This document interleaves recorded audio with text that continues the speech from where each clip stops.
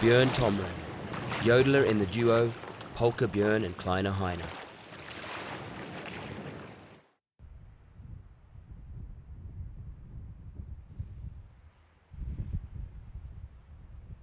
Vi tok ferga fra Vestnes til Molde.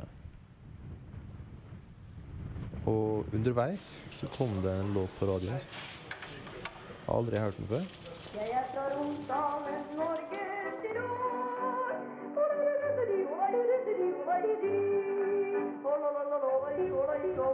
Jeg var 13-14 år.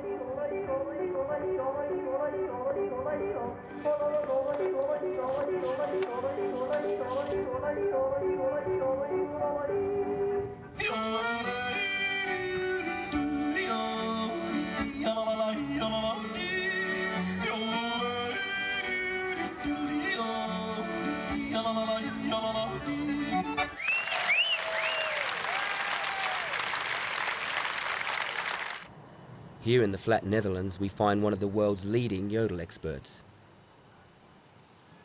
What is yodeling? That movement of the voice from chest voice to head voice, and accenting that little jump that occurs. So it's a kind of fetishistic development of that little leap between the high and the low, while most Western singers and pop singers try to eliminate that or smooth it over. Da gibt es natürlich ja viele Möglichkeiten. Heine, wer ist deines Erachtens wohl der beste Jodler der Welt? Für mich Für uns alle? ist der Franz lang weit der Beste. Und ich glaube, solange wie der jodeln kann, bleibt er der Beste. Ja, und den haben wir heute eingeladen. Unseren Franz Lang, den haben wir eingeladen. Einen Jodler höre ich gern. Unser Jodlerkönig, Franz Lang.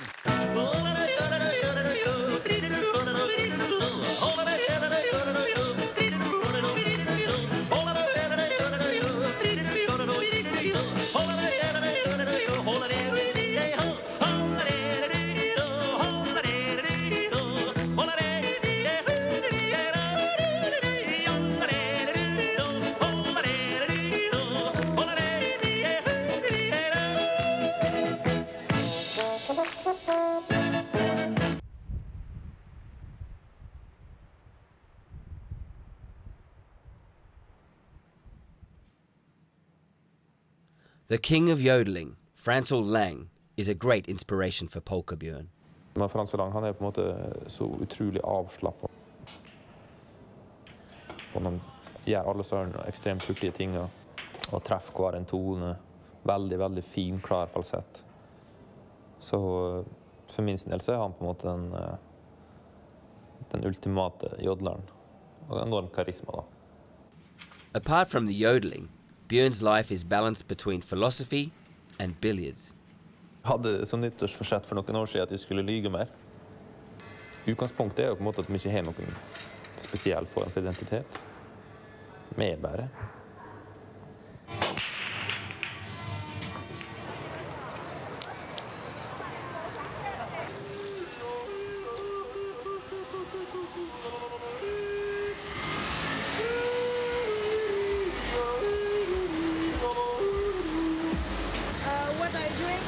You know yodeling?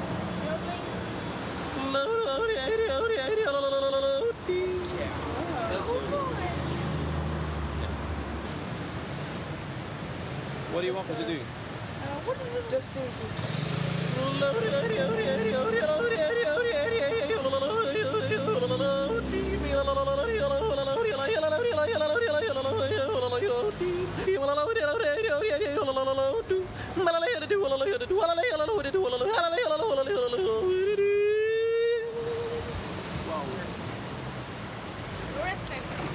very much. The highly respected Dr. Jean Abitbol has had many big movie stars and pop singers as patients.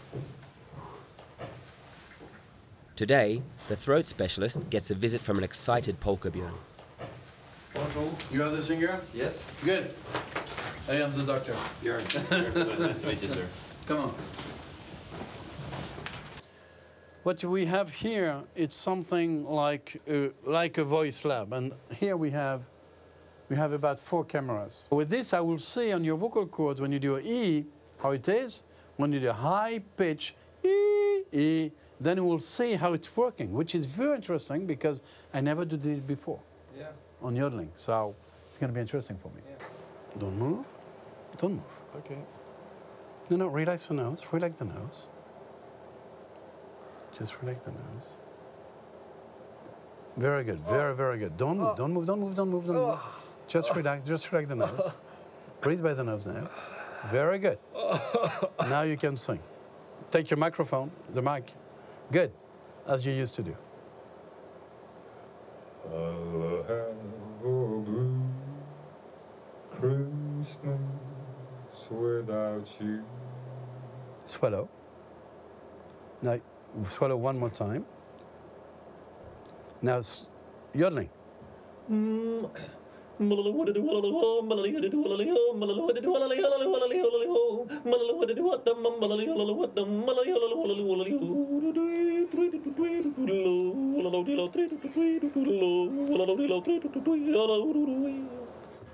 can say 3 interesting things. First of all, you have a very good vibrations on both sides, which is completely symmetrical. Go ahead. Breathe. Breathe, breathe, breathe, breathe. Second, the fact that it's a good vibration, you have a very good synchronization between the breathing, the vibrations, and the vocal track about the resonance chamber. Oh, oh, oh. You do it in a very nice harmony of the 3 things. And what is very interesting in your case that I really like, this is after 3 seconds only. Look, 3.40. 3 seconds. Now the muscles, how big it is. And the third, which for me is the most interesting for me, that you're able, in 3 seconds, we have seen this here, to make your vocal muscle to guard and to have a very good structure to be able to go very strong. I don't know you, but I know you must have a very large register.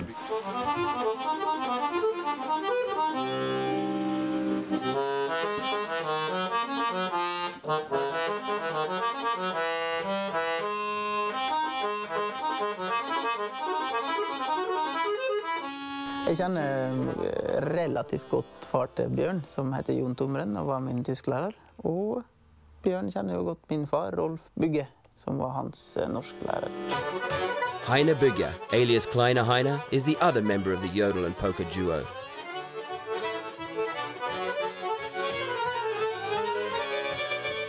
Det vi holder på med, det er jo artig for oss selv, men det er jo til en viss grad en liten sånn kommentar til samfunnet også. Jeg tror han kunne ha blitt en veldig god musikklærer, for han er så glad i unger. Og han har det der talentet. Så det er veldig kjekt. Og så blir han så glad av å spille. Så at det... Av og til så har jeg forsøkt, så fikk jeg fått det til, men så bare hjelper jeg henne med å finne ut hva slags toner jeg skal ta der nå, for det av og til så går det så fort, så jeg hører ikke tonene. Men Heine, han hører det her med en gang, da. Så hjelper han med å finne rette toneleie og alt dette her.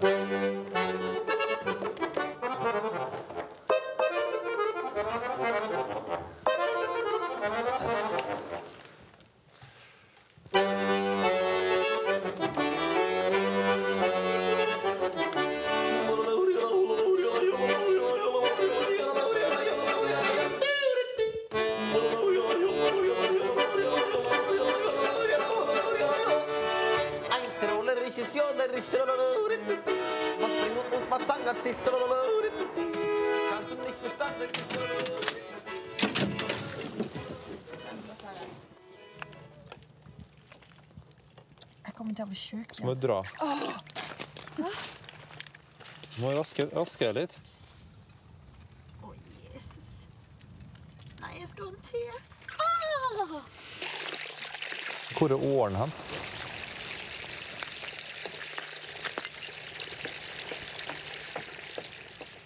Kanskje vi skal bare tjuvlåne den båten der. Jeg er jo fremdeles i sjokk etter å treffe Bjørn. Bjørn and Heine also have a third member of the Yodel team, Bjørn's best friend, Halvard. Da var det første bandet når jeg gikk på videregående, kanskje.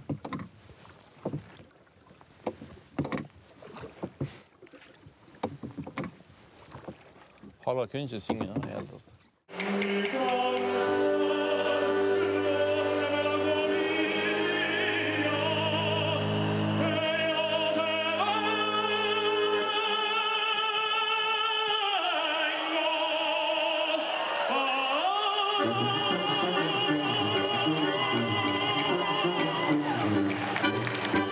Vi er oppfordret på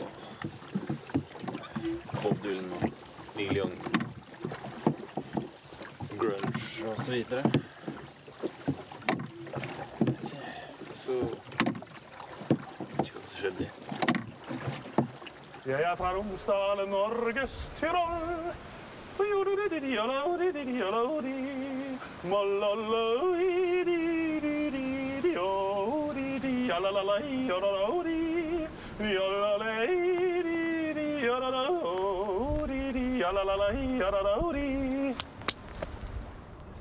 When Halvard is not working with Bjørn and Heine, he uses his voice at the opera in Copenhagen.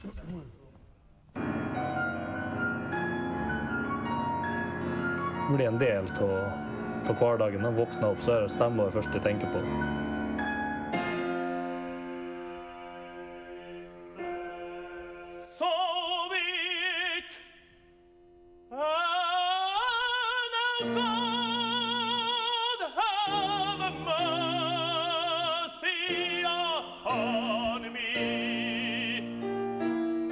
In the 1800s, in the 19th century, you had a bunch of opera stars who, I don't know if it was out of boredom or out of just trying to have some fun, you know, they would perform their operas, but they also performed for popular audiences, and sometimes they would throw in a yodel. It tests your lungs and it tests your vocal cords, and not everybody can do it, and so they wanted to prove they could do it, I think. Altså stå og gaule og jodle, altså. Da er det veldig personlig. Du bruker sånne indre, sånn der, du må gi alt, du må bare kjøre på, hvis ikke så funker det ikke i det hele tatt.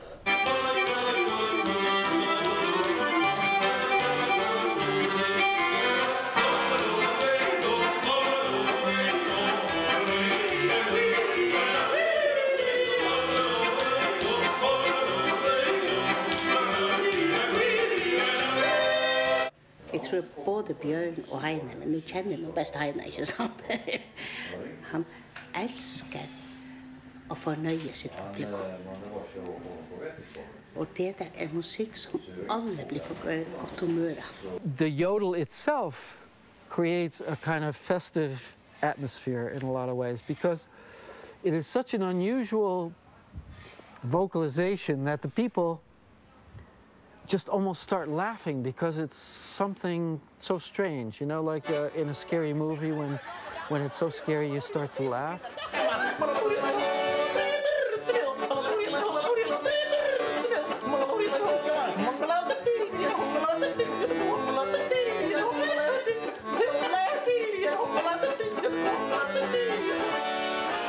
Men jeg tenker jo at hvis man har suttet og hørt på yodeling dag og natt, så har han ikke flirt. Det har blitt slutt på latteren, vil jeg tro.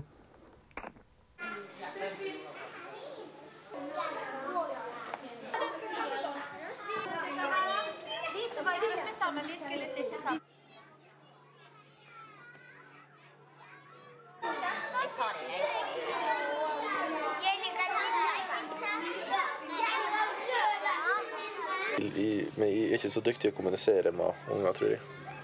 Jeg egentlig trives best, og når jeg får snakke litt med eldre folk, da er jeg i mitt ess. Vil jo liksom ikke sitte her og være sånn bitter, men vi er jo ofte når vi treffes så høres vi litt ut som sånn bittre gamle menn da. Det vi aller helst kunne tenkt oss var å spille rundt på gammelheim og for veldig få folk.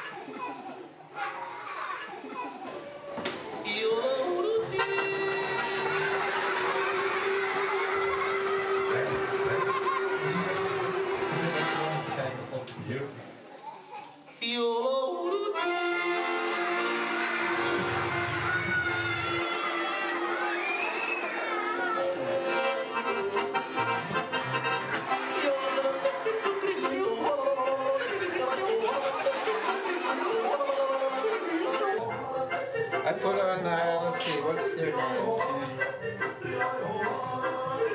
It's Polkabjørn and Kleine Heine, right? Yeah. Whoa, let's wait here. This is Rick the Smith, and you know that sometimes days come along when it's yodeling time again. Bart Plantenga is one of the world's leading experts on yodeling and the history of yodeling. In addition to his radio show, he's also written the book which is considered to be the Bible of yodeling. If you'd said this to me 15 years ago, I would have said you were crazy that I would ever write a book about this, you know. And it gained a life of its own, the book itself and the subject. Because the subject itself is so crazy or unusual, or everybody has their own idea about it, that the BBC, public radio here in the Netherlands, the newspapers are all interested on some level in the subject. However, there are also those who have yodeling in their blood, like 77-year-old Janet McBride. Bart would love it. There's Yodel-o. You got 2 copies. Oh, I buy them when I can get them at a decent price. Chime bells ring. Anyone will tell you if you're going to be in the music business, yodeling is kind of like a word that they want you to forget it of your vocabulary. Janet has been on the barricades for more than 50 years. And now, she's teaching new generations of yodelers. All of them I've worked with on yodeling, which is why I end up getting awards, because of the kids I've worked with. You know, they got to learn timing, they got to learn their words. There's a lot. Har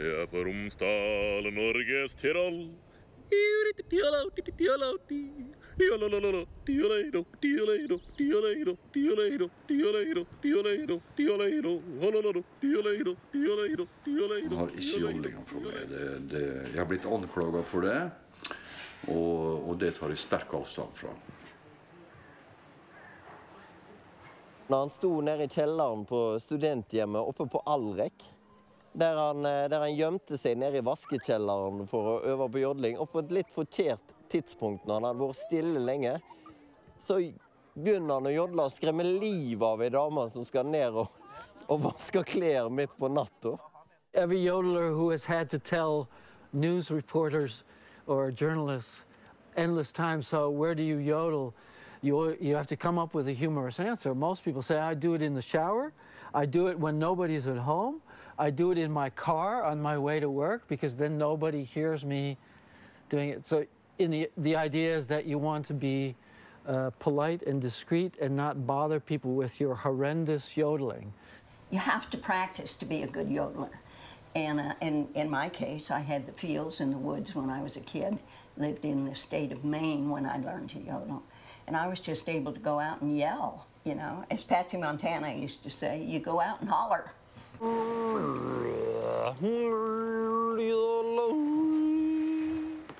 Det fint å være alene, for du kan ikke drive og plage folk med jodlinga. Når jeg skal øve meg jodle, sant? På en komplisert jodelåt, så bruddstykket i jodla. Folk som sitter og hører på dette kan gjerne... Det kan være litt traumatisk for deg, kanskje.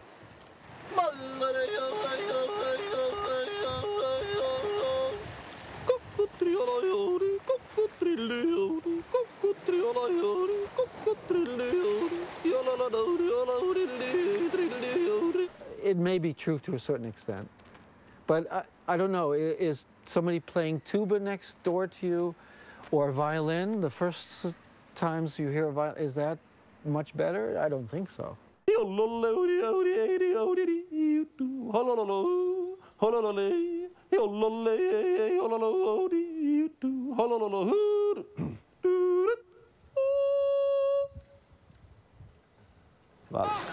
Possession!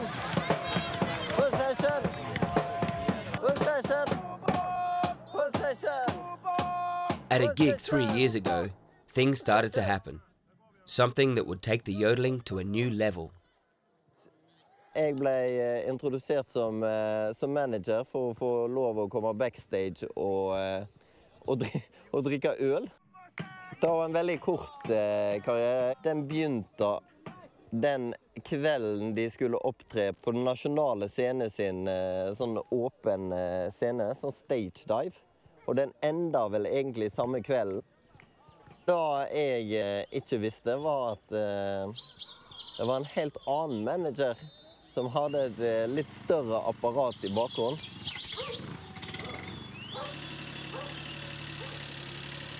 Jeg har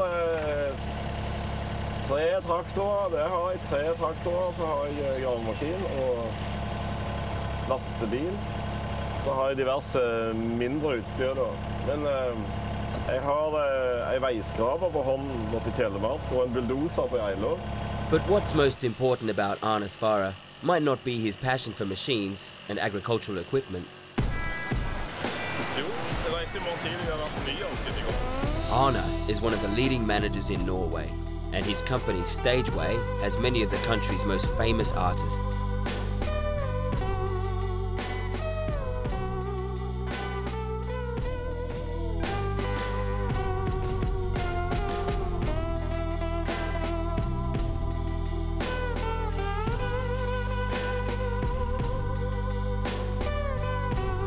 Jeg var ute på byen en lørdag i januar.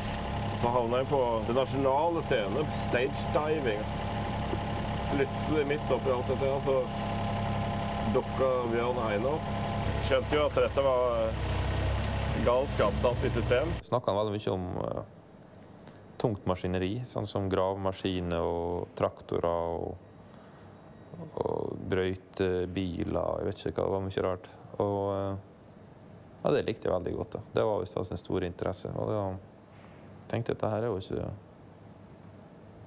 Dette her er kanskje rett mann. Sånn tenker jeg veldig ofte når jeg innleder samarbeid med artister. Jeg må ha noe som det bare finnes en av i verden. Det finnes definitivt bare en Polkabjørn og en Kleine Heine. Borte er bra nok, men hjemme er best. Det har vi alle fått lære. Jeg liker fjorden i stormkast og lest. Når det stille kan være. En elsker sommer Norway is too small. The world is waiting, and Anna wants the band to go international. It's getting exciting now. And we're cutting the wool. Look at this. Look at this, Amy. How you do? How you doing? It's early morning in Bergen. Heine and his girlfriend are getting ready for departure. Tenkte å ha med shortsene for å være optimistisk. Mor min bruker å fortelle da hun gikk på skole i Torshavn. Hvis det var mer enn 17 grader, da var de sendt hjem. Det var for varmt å gå på skole.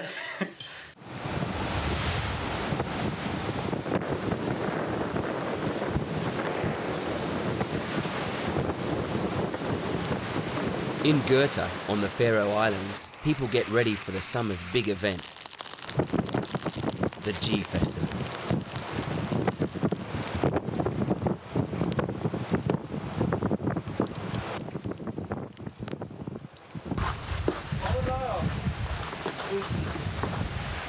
Heine's second homeland welcomes the duo with open arms.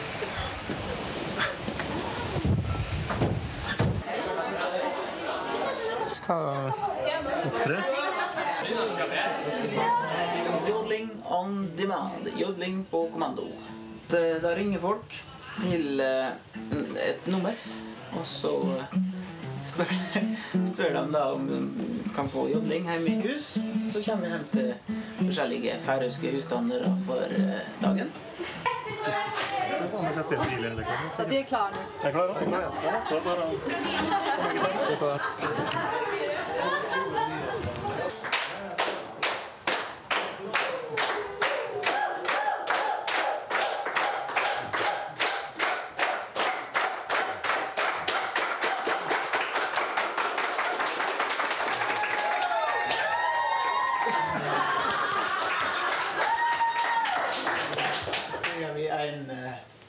En ballade ur Sveitserland. Hvordan sier man? Sveits? Sveitserland.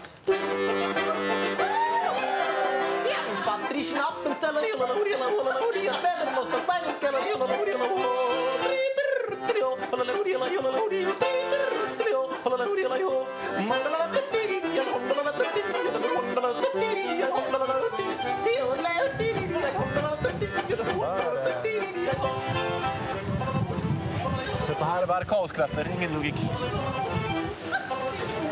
Oi, oi, oi.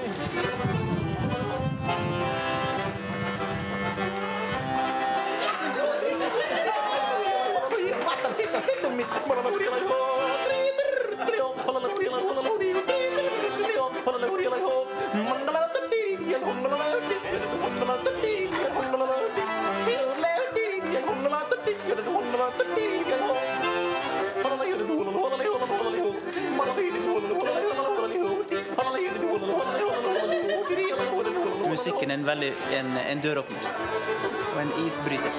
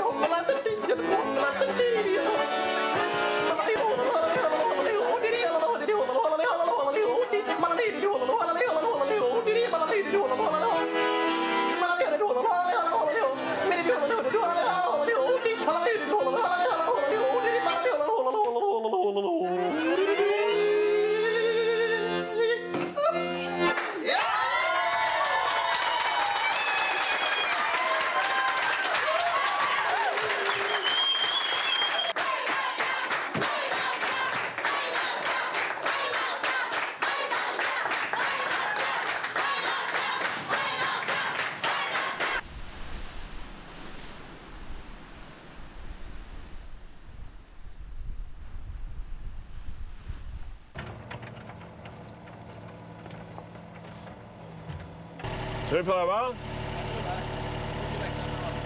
Så når det gjelder Bjørn og Heine, så har jeg jo hatt en plan fra første dag, og så gjelder det bare om å tilpasse den til virkeligheten da. Vi tar det veldig sånn steg for steg, føler jeg. Jeg tror han kunne tenkt seg at vi får rett på sånn her Letterman-show på en måte. Men han vil liksom ikke skremme oss heller.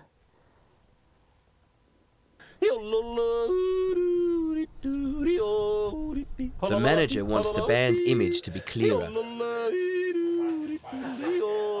They need new press photos, and Bjørn gets to decide the look they're aiming for.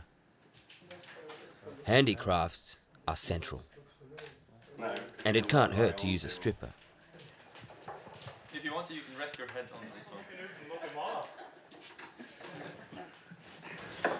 Men det noe med det rot, at det norsk, rotnorsk, og jeg vil helst ikke gå ut med ideene mine som offentlig. Laughter would be helpful for yodelers is because they need to protect themselves.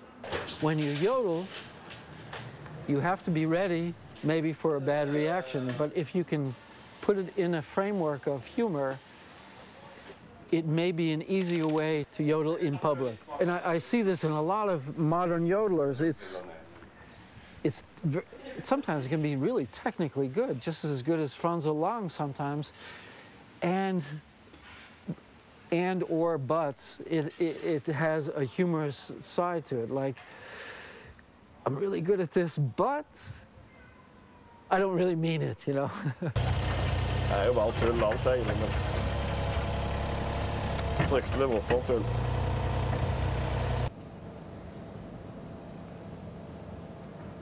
Jeg tror ikke vi tuller så ofte. Noen ganger så vet ikke en Bjørn selv heller om en spøk eller om en alvorlig. Det jo dødsangsten, det. Det jo alle driver med virkelighetsfrykt.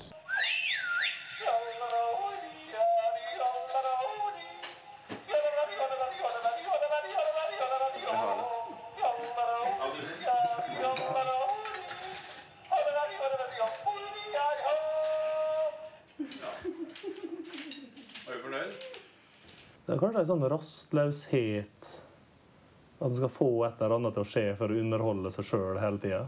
Alt blir veldig surrealistisk, og det noen ganger veldig vanskelig å finne ut akkurat hva han synes selv. Altså det der med at vi opptrer helst på gamleheim og sånn, og liker oss best i de rammene. Og da kanskje litt tøys, men det kanskje litt alvor også, altså.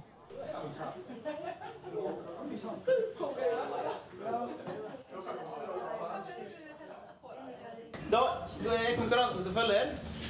Tingen at vi skal varme opp for AHA, popbandet. Har du hørt om den? Ja. Og da altså konkurransen at vi har laget en liten sånn jodlesnutt over en AHA-melodi. Og hvis en klarer å gjette hva melodi det da vinner man 2 billetter.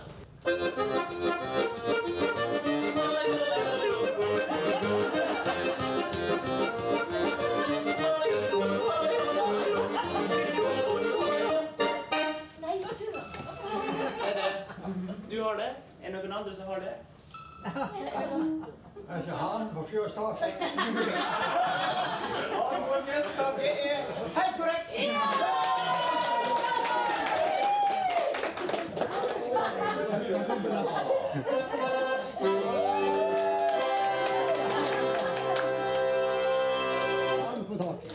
Gratulerer.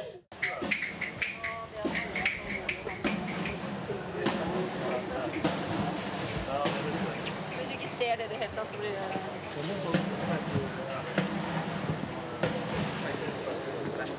Jeg tenker bare at blir ikke litt små, litt langt ifra. Manager Anna has got Polkabjørn and Kleine Heine as support band for AHA on their entire farewell tour. Jeg har aldri fått sunget for så mye folk som har gjort med Polkabjørn og Kleine Heine. Bjørn har jo både mikrofonskrekk og sceneskrekk. Hvis du skal tro han.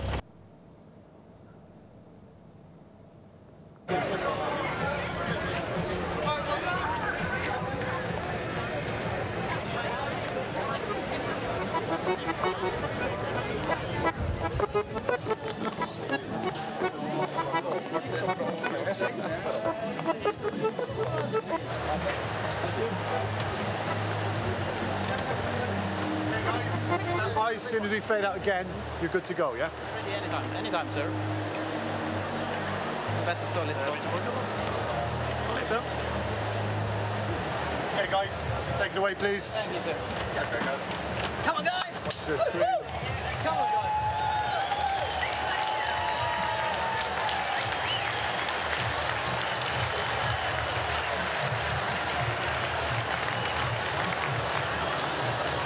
Good evening, Oslo. Are you okay? Wave if you can hear me. Bjørn is from Tomrefjord, and he has brought a friend. We always bring a friend, not necessarily to bring him on stage, but to give him a hotel room and bring him out to drink a little bit with us.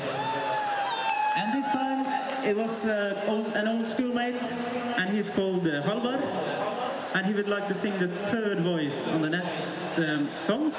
Here we go.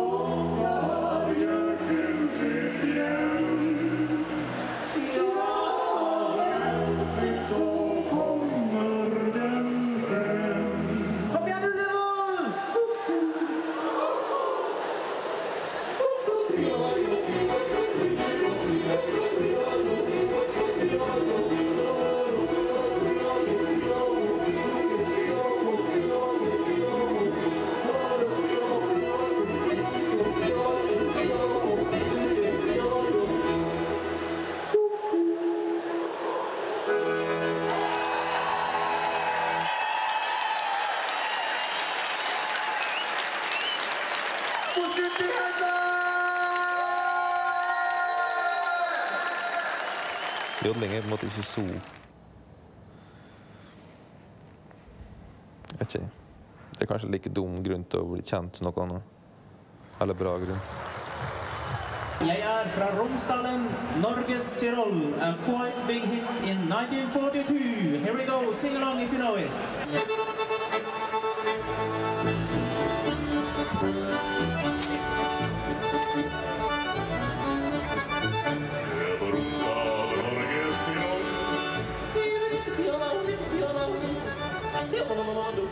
In the wake of their success with Aha, the duo now go on their own tour. Arne thinks they're now ready to take the next step. Polkabjørn and Kleine Heine have to make their first Yodel hit. It's. Hør rett på. Teksten kommer. It's nice to have a hobby, whatever it may be. To fish or dance, play badminton, or scuba dive in the sea. None of this, however, are my cup of tea. I prefer the weather sports and most of all to ski.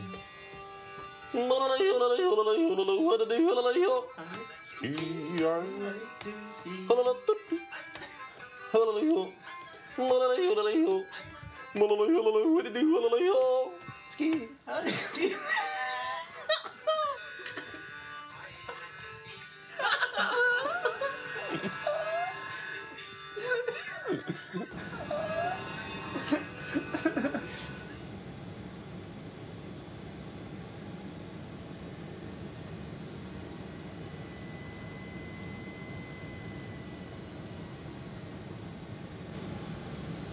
With the song I Like to Ski in their luggage, Arne sends Bjørn and Heine to a studio.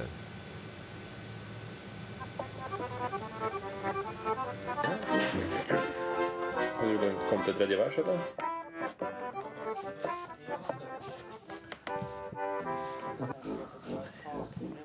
Jeg er ganske trygg på at dette blir en hit, sant? Ja, ikke trygg og trygg. 97% sikker. Ja, det var det jeg fikk beskjed om når jeg ble spurt.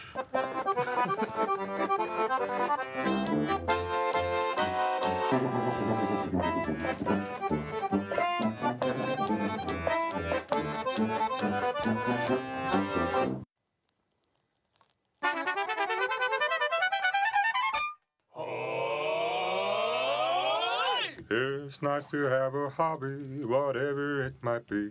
To fish or dance, play badminton, or scuba dive in the sea. Sometimes we make a speed up and jump a bit all free. It's always fun to spend time with my lovely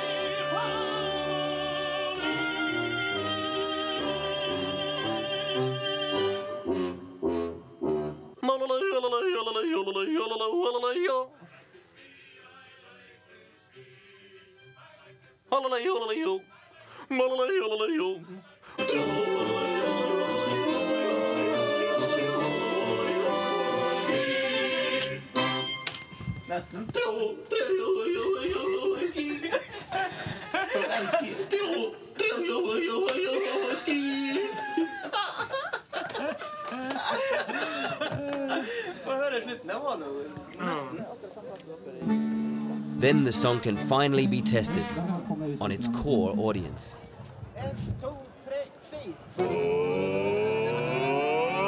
It's nice to have a hobby, whatever it might be.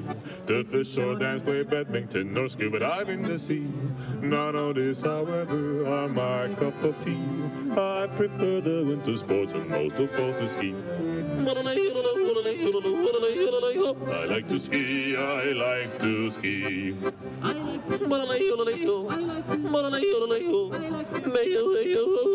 Ski.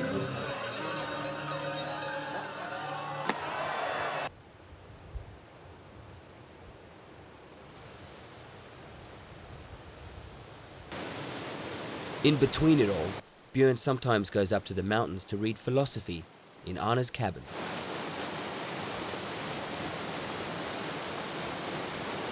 Jeg synes det er bare artig på en måte å...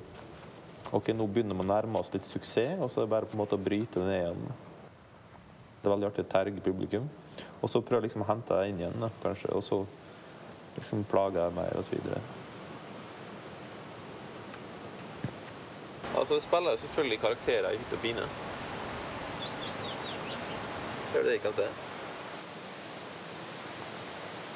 Altså, jeg synes det er artig å lage sånne pinlige stemninger og alt dette faenskapet, men i Norge, sant?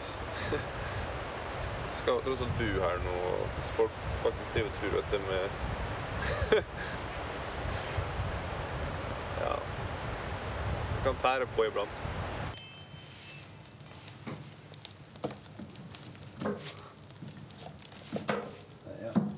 Triks.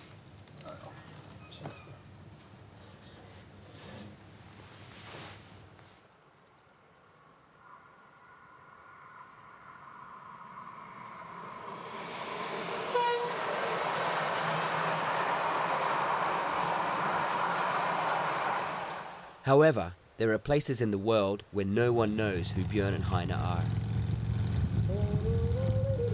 In Milwaukee, a young man embarks on a 27-hour-long ride to the biggest music festival in the world, South by Southwest in Austin, Texas. His name is Joe Commons.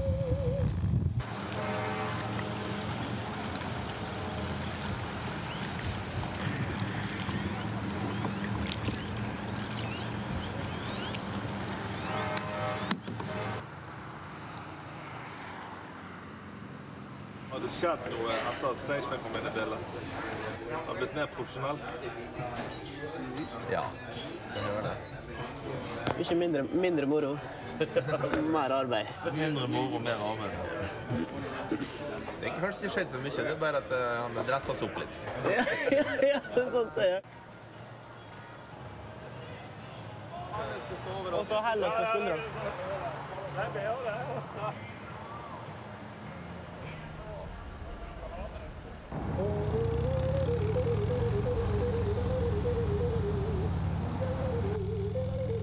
After 2 days on his bike, the American yodel enthusiast, Joe, is finally meeting his spiritual kinsman from Norway.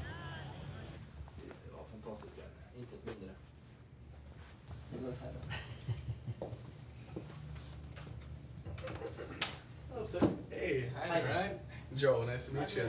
Hey, Joe. Hey, Bjørn, how's it going? Nice to meet you. Joe, finally. nice to meet you. Yeah, it's been Been a few years coming, huh? Yeah.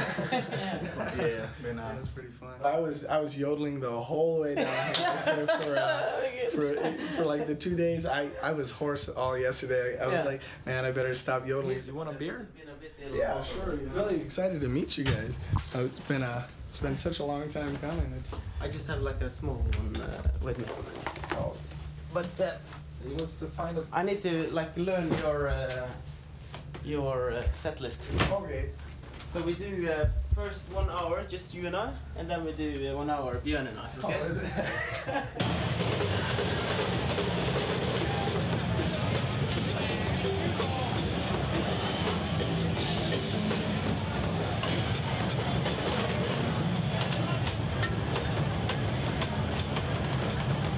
Überall im Alpenland ist ein Jodler, wo bekannt. Immer wieder sing ich sie, diese Jodelmelodie. More than anything, Joe likes to talk about the king of yodeling, Francel Lang, all the time. Have you guys heard, you ever heard his first record, like Jodlerkönig Yodeler, the LP album? No. Oh my God, you guys are missing out. Whenever I can, I'm always say, hey, you ever hear this song? You know, I'm like always showing people, and they probably hate it. You know, I spent so much money on Francel Lang related stuff. It's crazy. Like all these records, I got like 4 of the same records. I got like, wait, no, this isn't.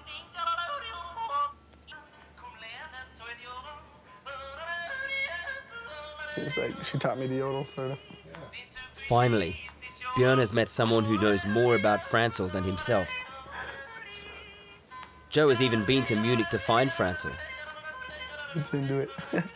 And he succeeded. Yeah.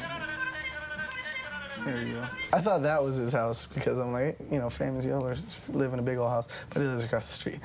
This is his garage here. I'm like totally a stalker, but I saw his Mercedes van and it said it had his license plate, and I was like, that must be Francel Lang. I found his house. What was the license? What did it say? It was his birthday and FL, so.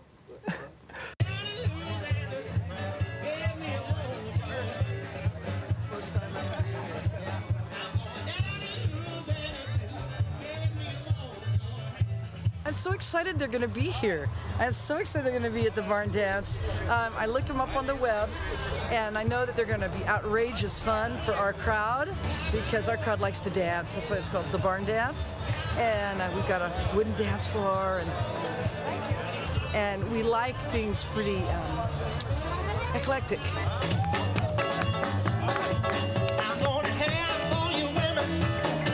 Joe will be performing with Björn and Heine, and is wearing lederhosen for the occasion.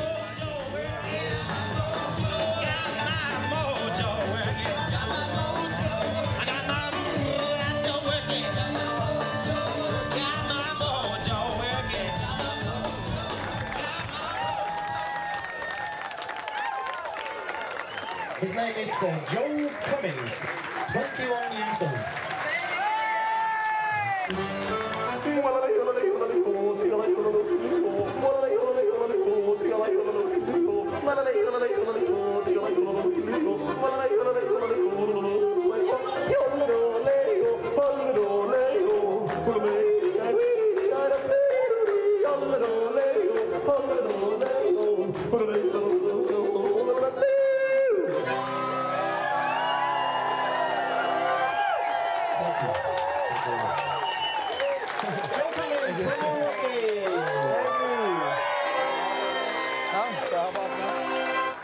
Munich is the yodel capital of Germany. This is where Francel Lang lives, and here, yodelers can get anything Okay, they let's need. try a lederhosen then. Okay. The shirts are so wonderful. Cheers. Yeah, we're awesome. Cheerio! Cheerio! Guys. Let's say, you have a way with this. Leather trouser had to be tight in the first time because leather stretch. Yeah. You don't have to feel good in the trouser first. No, in the future, it's stretch and stretch and stretch.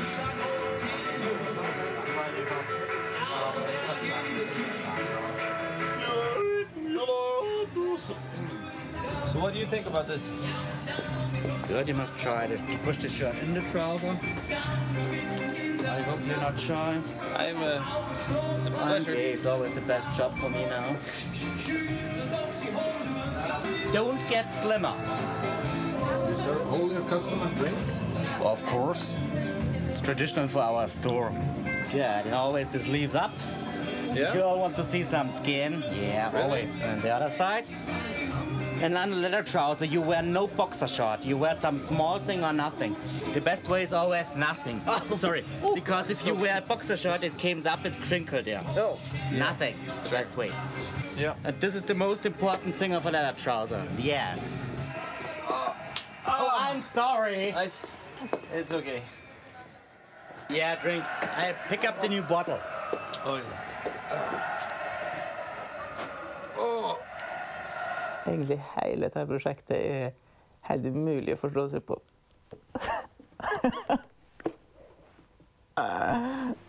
Skjønner du det? Nei. Jeg skjønner det ikke. Jeg vet ikke om jeg har lyst til å være med på det her. Jeg vet ikke om jeg liker musikken. Jeg vet ikke om manageren egentlig har trua på oss. Og vi vet ikke om manageren tuller, eller, og han vet ikke om vi tuller, eller jeg vet ikke om Bjørn tuller. Bjørn, du vet ikke om jeg har lyst til å være. Det er egentlig bare kaos hele greia. After the visit to the shop, Bjørn finally finds the courage. Oh, is it you, Yo? Hey, Bjørn. How are you? I'm pretty good, yeah. We're in München. Yeah, so we're a bit, you know, nervous before the big meeting.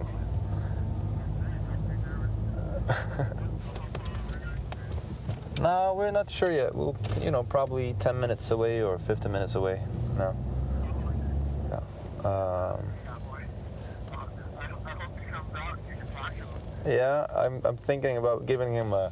I like to ski. I'm not sure what to do. You see, I'm not sure how to approach this, and because of course you don't want visitors.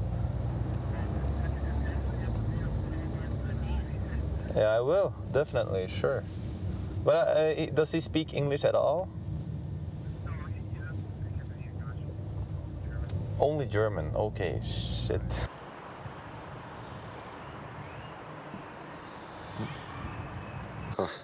Coveret her. Er det ikke galt med coveret? Det er en stripper på coveret. Utover det så er det helt greit. Men hvordan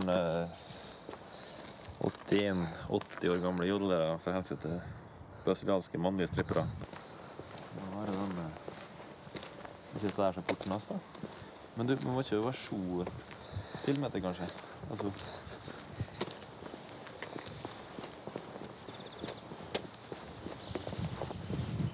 CD det du skal si.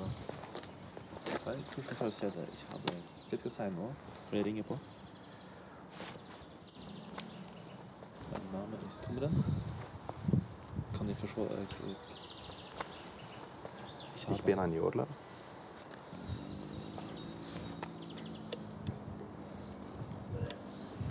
Det var franser som hoster. Litt lenger bort du er en ukjørende kamera.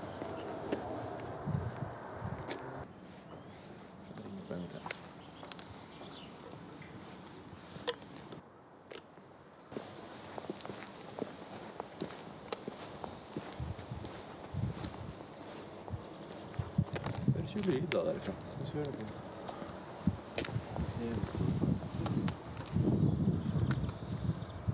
Dette her er CD-en I like to ski. Så dette er bare noe visittkort.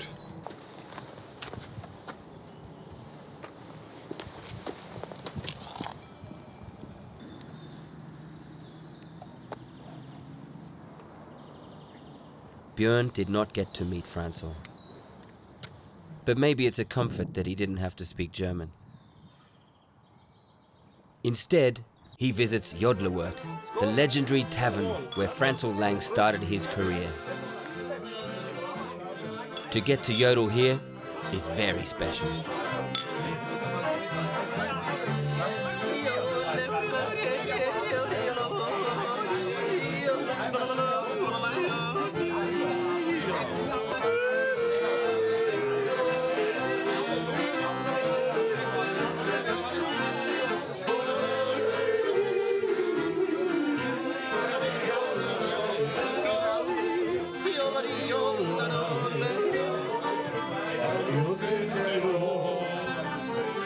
Mein Vater ist ein Appenzeller.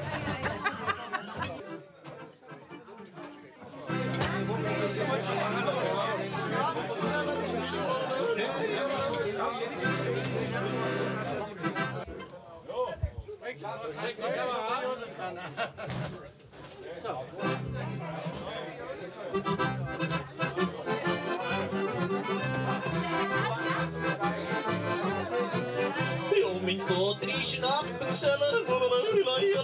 Ja, verder kost nog pijn en keller.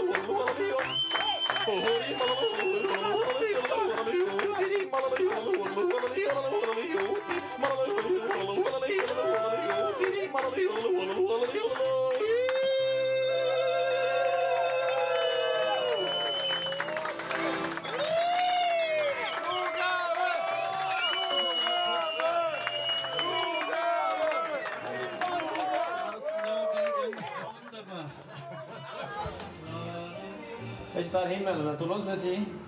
Hoppa det kanskje helvete nå. Ja! I mine yngre dager så brukte jeg ofte å komme hit. Danse og jodle. Men så fikk jeg etter en hofteoperasjon. Så det egentlig var gått en vei. Rett opp mot himmelen. Der...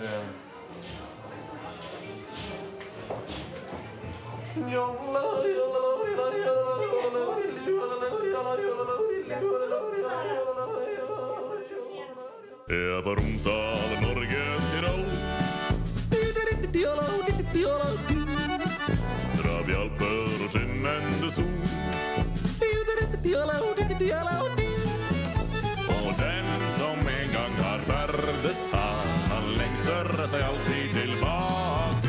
Jeg var Romsdal, Norges Tirol. Yodel.